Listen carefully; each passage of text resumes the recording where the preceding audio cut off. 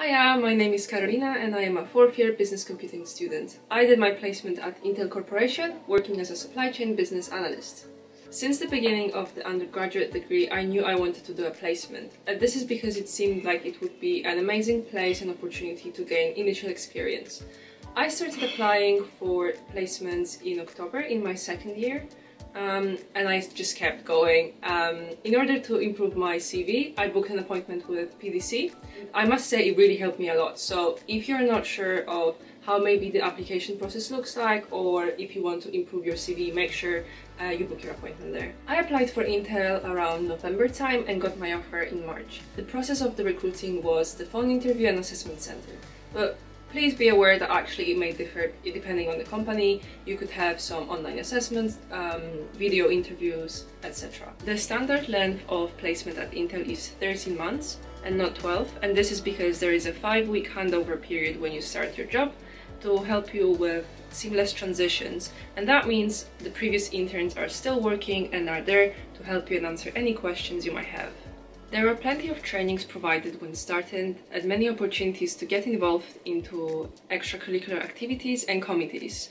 My role, which was supply chain business analyst, was never boring and every day was different. Throughout the internship, I had been involved in multiple projects. These varied from supporting stable tools to introducing completely new databases and products that impacted the whole business. I used to work with many people from different backgrounds, having regular meetings with people from the US and India.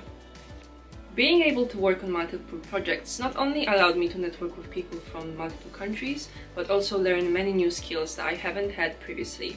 I learned how to use Power BI software and became more confident in expressing my opinions and my views on different things. I also learned loads about how a company operates and gained the necessary business acumen that's actually going to be useful in the future in a professional life.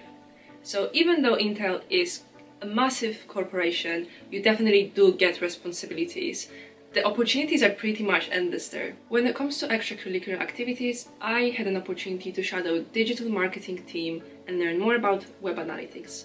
I was also chosen the publishing head for publishing committee, producing bi-weekly newsletter for all of the interns.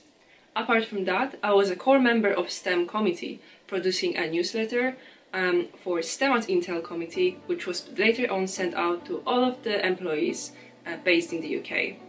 Being a core member of STEM committee, I helped with organizing an Intel stand for Swindon Science Festival event, which was then attended by over 2,000 people.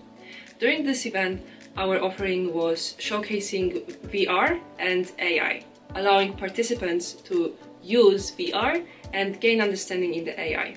Intel intern community is truly amazing. During the first and last 5 weeks of the internship, there are both new and old interns on site, which means there is almost 100 of us in the office. We always ate lunch together in the canteen. We sometimes had meetings together because obviously some of us worked on the similar projects. It may seem stressful to be thrown into professional environment, but let me tell you, it really pays off. So have a look at opportunities out there, because let me tell you, you won't regret it. The amount of knowledge you gain through placement is definitely needed and helpful when looking for a graduate position. So, what you're waiting for? Apply for placement!